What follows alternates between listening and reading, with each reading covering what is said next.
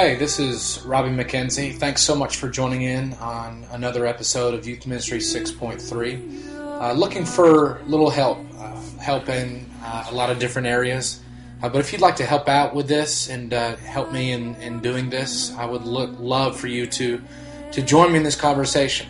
Looking for some graphic design help, maybe help design a logo for Youth Ministry 6.3 and maybe a little website help. Looking also for ideas at interviewing and maybe organizing a little bit better and just all around. So if you'd like to help, just shoot me an email, remckenzie11@hotmail.com, or comment on the video or whatever. Next guest is John Stackhouse Jr. You're going to get a lot out of him. It's a really, really thick interview. I enjoyed it tremendously. John, such a good man, and I appreciated him so much. And so thanks again for joining in on the conversation and another episode, Youth Ministry 6.3. Thank you so much. This is Robbie McKenzie, Youth Ministry 6.3. I'm with the one and only John Stackhouse Jr. Dr. Stackhouse has agreed to interview with me. He is a professor of theology at Regent College there in, I believe, Vancouver, BC, That's right. Canada. And John has written a number of books, but the one we're interested in is this one right here, Making the Best of It. I thought, when I was reading it, Dr. Stackhouse, I thought there was so much relevance there, not only to youth ministry, but really to churches and Christians in general. And so thank you so much for agreeing to interview with me. I appreciate you so much. You bet. Thank you. Just first question. When you the overall thrust of the book, what is it? Why did you write the book? What does it seek to accomplish, and those things? So my interest in writing the book, Robbie, was to offer what we sometimes call a social ethics or even just a fundamental ethics. Now, ethics usually is understood nowadays as just morality, right and wrong, what should I do, what shouldn't I do? Right. And that's part of it, but what I should and shouldn't do ought to emerge from who I am and what I'm for, what I'm supposed to be in the world. And so a fundamental ethics comes from the Greek word ethos, which just means the character of something or the nature of something. And so this book looks at what God made Christians to be and to do, but even more fundamentally, it goes back to look at what God made human beings to be and to do. One of the things I found as somebody who was raised in the church myself is that I was always talked to as if I were a Christian. And yet, I'm actually fundamentally a human being. Sure. At the beginning of the Bible, there aren't any Christians. You actually have to read quite a bit of the Bible to find any Christians. You have to read through the whole Old Testament well into the New. Right. But there are human beings on page 1. Yep. And there are human beings on the last page. And in fact, on the last pages of the Bible, you don't have Christians anymore. You don't need that designation to pick out the people who are following Christ from those who aren't, because at the end of the Bible, there are only those left who are following Christ. So the term Christian is really a kind of temporary designation. And that got me thinking, well, then what's a human being for? What are we supposed to do? And then how does that fit in with my Christian identity and character? And that's what the book is about. It's essentially trying to talk about what it means to be human and what it means to be Christian, and what relationship those two things have. Yeah, part of that, I noticed in your first part of the book, you talk about, I believe it's Richard Niebuhr's typology. You talk about different things, and Niebuhr, and he has different typologies. What bearing do those typologies have on the Christian when it comes to Christian, being not only a Christian and being a human as well? Well, Niebuhr's work 50 years ago was a pioneering attempt to try to understand the different ways in which Christians might relate to the broader culture. So it's what's called a typology. It's just 5 theoretically distinct ways of relating to culture. And if we get those 5 types clear, then we can look at how we are relating to culture and maybe look at how we ought to be relating to culture. So his 5-fold typology works like this. At one end of the extreme, there's what he called Christ against culture. The idea that there's Jesus and everything he stands for, and then there's contemporary culture and everything it stands for, and the two are basically in opposition to each other. Right. At the other end of the extreme would be something like Christ of culture, where the culture and Christ agree on everything. And in between those polar opposites of complete disagreement or complete agreement are three intermediate positions. One of them he calls Christ above culture, where Christ and the Christian church relate to culture as a kind of fulfillment, a kind of adding on to what's already there that's good. One called Christ transforming culture, which is the sense that Christ comes to a culture, finds that it badly needs redemption and change, and calls the Christian church to work with him to basically take it over and remake it. And in between those two positions is a position that Richard Niebuhr didn't understand very well, even though it was the position of his brother Reinhold, a position he called Christ in paradox with culture. But in this case, he really didn't understand the paradox. He didn't understand how Christians could consistently both follow the way of Christ and follow the way of culture as God had ordained cultural institutions like the government or educational systems or healthcare systems. So Richard Niebuhr went, I think, to his grave not really understanding how you could work in that particular spot. And nowadays, it seems to me, Robbie, when you encounter a serious Christian speaker or author who's calling us to relate properly, Christianly, to culture, he or she will usually pick one of two positions.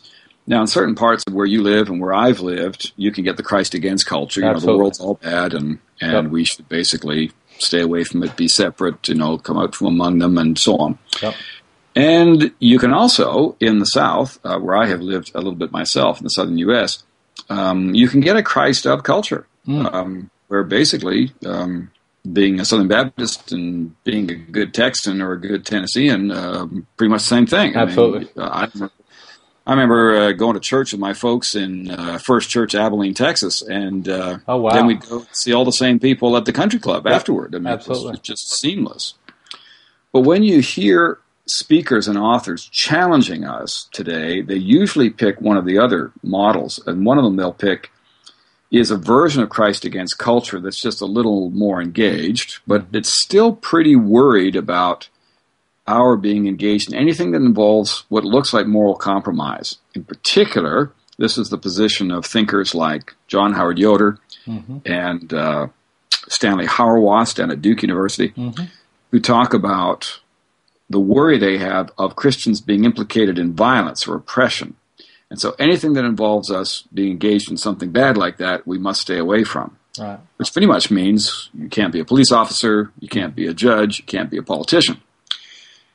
At the other extreme are people from a variety of backgrounds, some of them Roman Catholic, some of them Reformed, who basically say, no, the call of Christ is to be Lord over everything, so we should do everything we can to take everything over for Jesus and make America Christian again, or make Canada Christian again. And I think both of those visions, which I have shared at one time or another in my life, because I'm extremely old, so I've had a chance to inhabit a lot of different mental worlds. But I've enjoyed living in both of those worlds, but also found them to be inadequate. And what I try to do in this book is to set out what I think is a more realistic and yet hopeful way of being in the world that lets us fully engage in every part of culture, including police work and military work, political work, but at the same time, not expecting to bring in the kingdom of God anytime soon. Right, absolutely. Speaking of the brother of Richard Niebuhr, we're talking about Christian realism. Now, we'll talk about what you talk about is new realism. We'll talk about that here later, but kind of just break it down. What is Reinhold Niebuhr's idea when you talk about Christian realism? Explain that to us. Reinhold Niebuhr was an American theologian that flourished in the middle of the last century, especially 1940s, 50s, and 60s. And Niebuhr was raised in a liberal Christian tradition and found that it was naive about the way the world worked, that liberal Christianity, as he understood it and as he was taught it, tended to think that if we could just vote the right people into office, and if we could just take over the educational systems, and if we could just teach people how to live properly, people would. And, of course, after World War I and World War II and the rise of communism internationally and this 20th century set of horrors where all sorts of social experiments were meant to straighten everybody out and provide the right structure. Everybody would be a good person, and people weren't being good people. Niebuhr took original sin and the fact of sin much more seriously. And so he said we need to be realistic about the limitations of human beings under the grip of sin. And even when we're not under the grip of sin, I mean, human beings are not God. Sure. And so we need to be realistic about our built-in human limitations, and realistic also about our limitations and evil following the fall, and then work out an ethics in the light of that. And I accept that premise of Niebuhr, but not being a liberal Christian myself, I think the Bible actually has even more to say about what realism means and how we can practice it appropriately today. That's super. That's super. I think maybe I might be missing it, but I think your general thesis based on Dietrich Bonhoeffer, you said, and you go over it over again in your book, you said, who are we for Jesus Christ today? Mm-hmm. Is that a fair statement? Is that kind of your central thesis in question that kind of drives you through the book?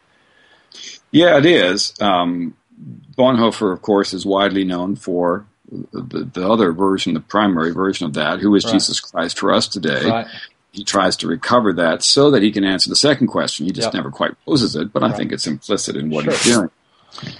A lot of us have discovered the author Dietrich Bonhoeffer through his more popular works, Discipleship, or The Cost of Discipleship, as it's titled in English.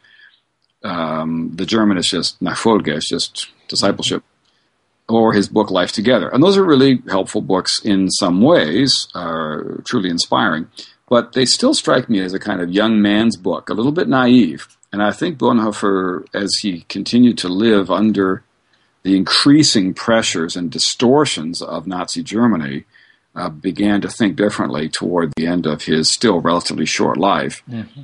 Bonhoeffer, I think, asks us to consider who is Jesus Christ for us today. Now, that's another way of saying who is Jesus Christ here now for us today.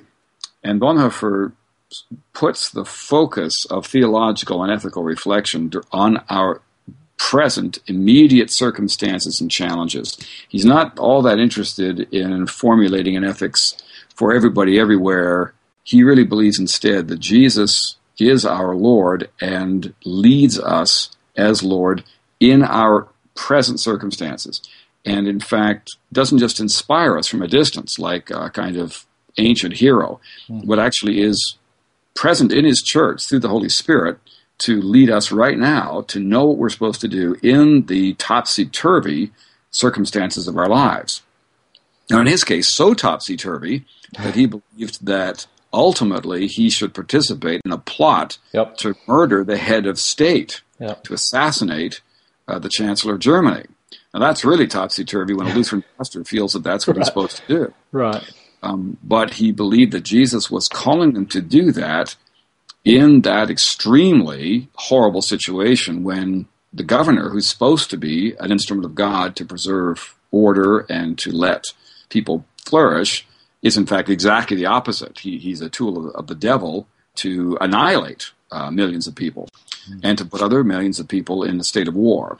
And in that case, Bonhoeffer says the right thing to do is to follow Jesus even to doing something that is objectively bad. Sure. Assassination is objectively bad, but it's still the right thing to do. And that question then intrigued me to think, well, I don't live in Hitler's Germany, but I still live in a pretty screwed up civilization.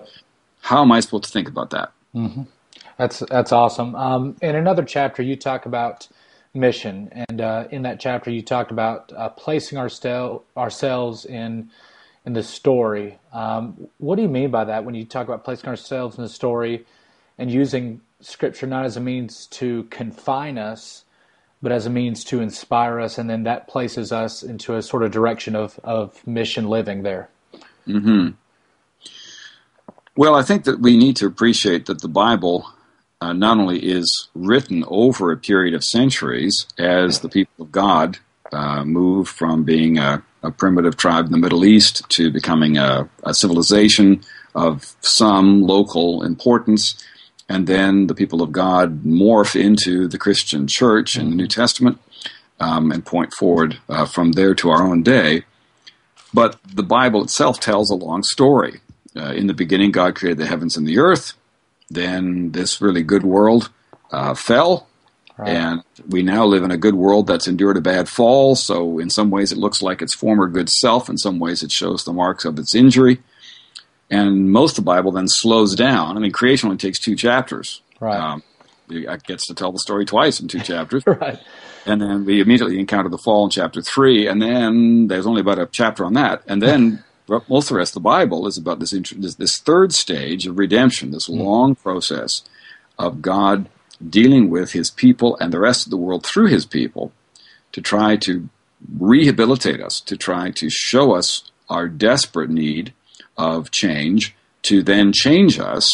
And then the last few chapters of the Bible talk about how God brings that process of redemption or change or rehabilitation to a dramatic conclusion, after which the Bible then points forward to a whole new book that has yet to be written, so to speak, a whole new part of human life. If we mistake where we are in the story, we will then make mistakes in our Bible reading and therefore in our living. Christians of some sorts today love the Old Testament. All of us should, but they tend to inhabit the Old Testament, and they'll read promises out of the Old Testament and apply them to Christians today without thinking about whether that really makes sense. They'll treat America as if it's the same as ancient Israel. Right. Actually, some Canadians have that habit too, but mostly it's an American thing, the way it used to be a British thing. Yep. Others will take some of the more extreme punishments of the Old Testament law and suggest that those be part of North American criminal and civil law today. They're forgetting that we're not ancient Israel and we're not inhabiting a promised land. We're in a very different situation today.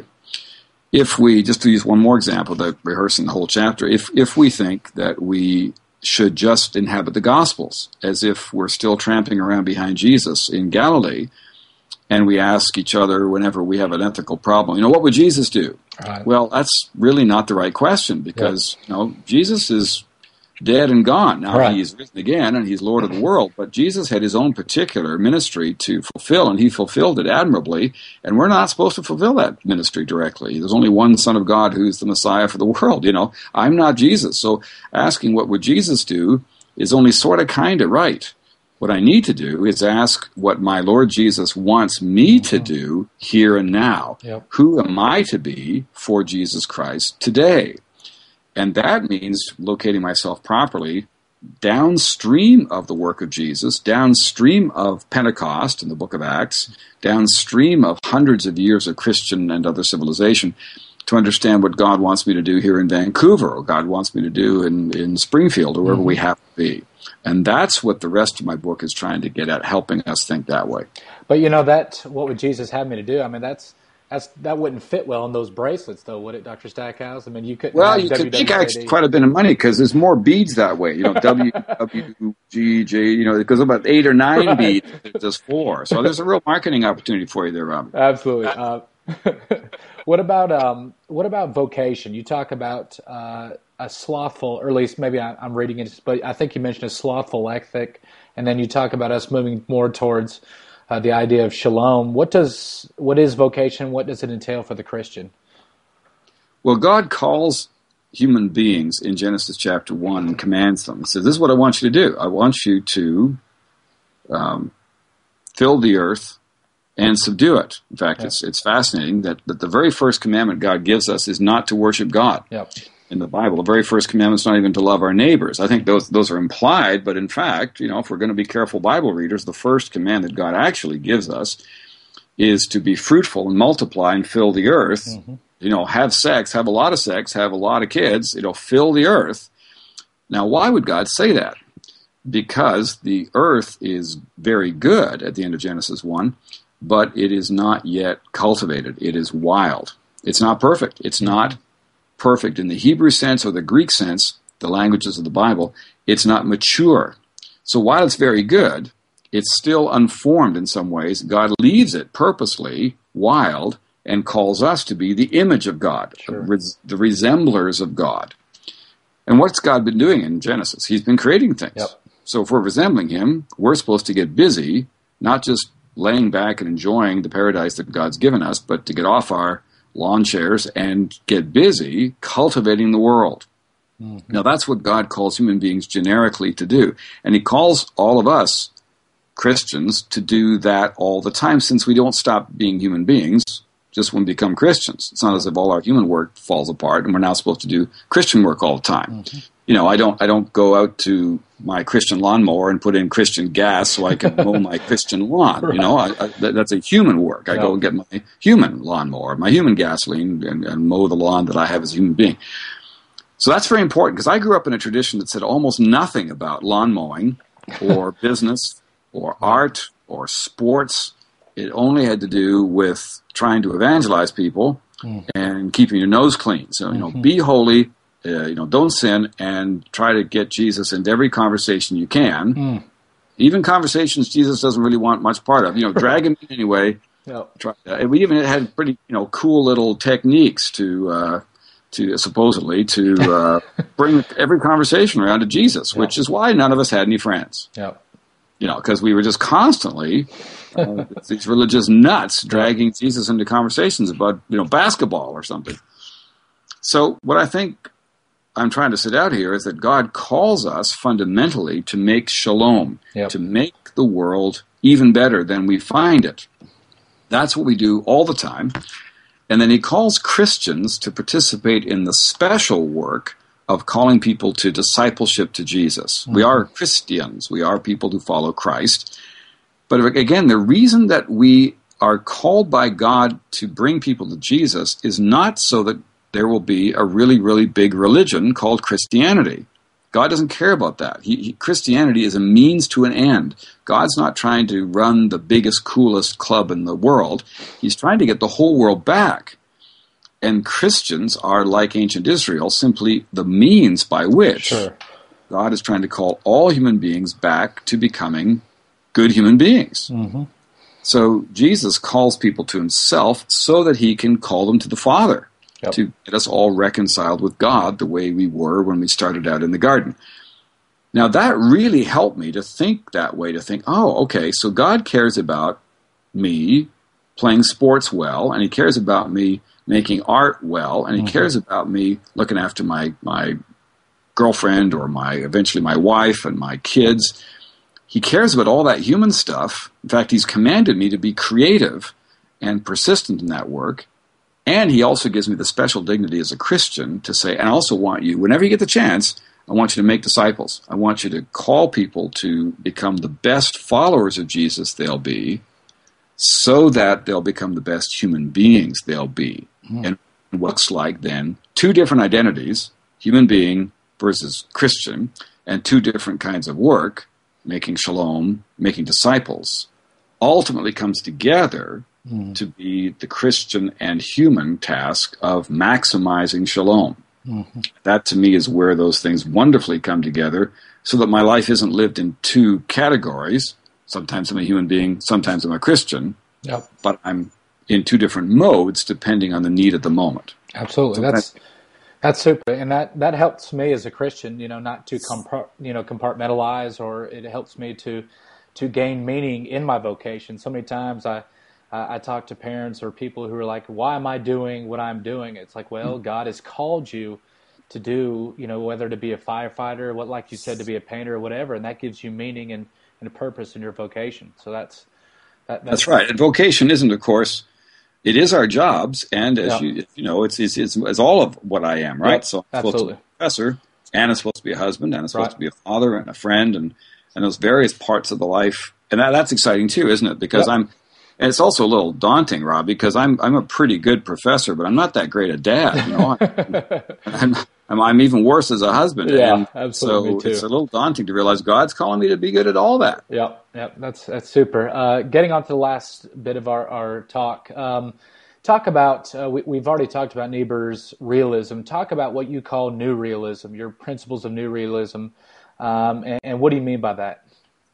Well, I think that where Reinhold Niebuhr was let down by his training was that he just didn't take the Bible as authoritatively as conservative or Orthodox Christians do. Right. So there's just more richness there.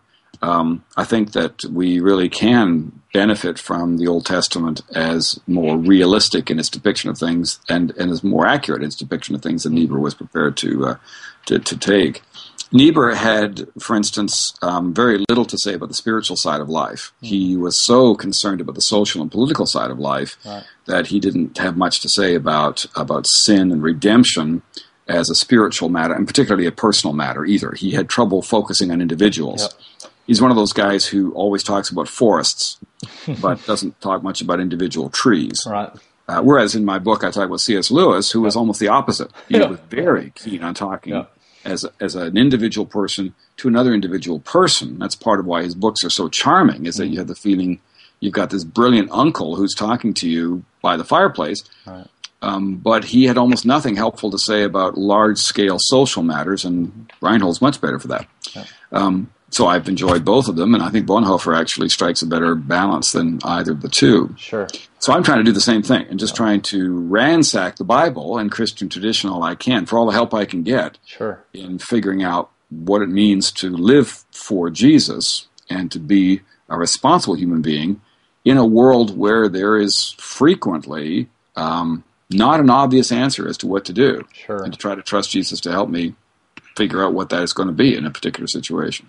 Yep, and it's not always black and white, is it? It's Well, that's what I found, and I think Bonhoeffer's case, trying to assassinate Hitler is a good example of that. But I teach at an international graduate school here, Robbie, as you know, where we have students from over 40 countries of the world, and one of my favorite students, who is a Chinese woman from the Philippines. Wow. She was raised there, and family does business there. She came to Canada for her business degree, went back and worked in marketing for a while, and then came back to Regent, earned a couple of theological degrees, and she's now working in the church, but also working with other professionals in business. And one of the things Elaine had to teach me about is that if you want to do business in the Philippines, you better be prepared to bribe people. And that was just shocking to me, because Christians don't bribe people. Exactly. And, well, then that's fine. But then Christians aren't going to run any businesses either. And virtually nowhere in Africa, I'm told, can you get anything done if you're not prepared to bribe officials. That's true. So this taking realistically the way the world works is something my ethical training gave me no preparation for. And, to talk about being raised in privileged, white, middle North America, where you can trust the police most of the time, and you can trust the government at least most of the time, and things are pretty good for us. But most people through history, and most people in the world today, deal with openly corrupt governments, with police officers who are more often than not going to beat you up if you don't pay them off. Yep. And what are you going to do when you live in these situations? And I think, frankly, in my book, I don't take that as seriously as I have even done in a couple of years since then. I think I talk about the normal versus the borderline, the situation of ethical complexity and difficulty. I've since, as I talk about it with some of my students here, I realize that for some people, the borderline is the normal. They're living in a bad culture all the time. Oh, yeah. And they're going to have to cope with that, making the best of it. If you're in North Korea, you got a tough situation to make the best of it. If you live in China, it's a pretty tough situation to make the best of it. You're going to have to deceive certain officials. You're going to have to lie low, and you're going to have to do what the apostles did and obey God rather than men. That's what I'm trying to get toward in part of that book too. So, final question: how do we, and I guess in my context, like you said, the North American white middle class, but even in our context, in America, North America in general, how do we practically, just like you said, make the best of it? How do we pass it on to the next generation? How do we talk about principles of shalom and not coming up with a slothful ethic, but coming up with an ethic that's biblical and also creative, and culturally savvy, you know what I mean? And how do we do that? Well, I think one of the things we realize is that there isn't an easy answer. Right. I have tried to make things as simple as possible, and I do think that what I'm suggesting boils down to the title of the book, Making the Best of It. Yep. I do think it boils down to a slogan like maximize shalom. Yeah. But to understand what it means to make the best of a particular situation, to understand what it means to maximize shalom in a difficult family situation. How do I maximize shalom when my parents are fighting with each other all the time? How do I maximize shalom when my coach is encouraging me to dirty tricks on the playing field? Or how do I make the best of it when my boyfriend's pressuring me to have sex and I really love him, but I'm not really sure I want to when we're not married yet? For each of these situations, there isn't something you can just look up in the Bible, for a lot of them at least, and nor can you just look it up in a little pamphlet. I mean, one of the reasons I wrote a big book is that it's complicated. Yep. And since most of us don't have the opportunity to read great big books of ethics, let alone go to graduate school, we have each other. Yep. And we have our teachers.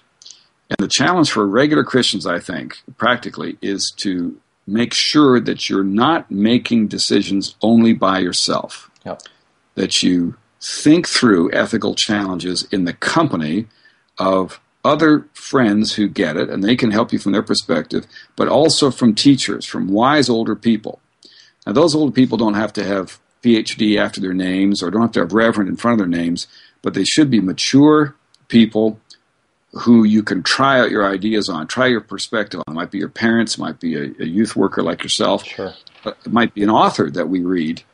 But I think the real danger in our highly individualistic society is that you'll hear an interview like this and you'll say, oh, well, then great. Well, then I'll just kind of do whatever I think I should do. That'll make Jesus happy. That's not seriously trying to find out what Jesus wants in a difficult situation.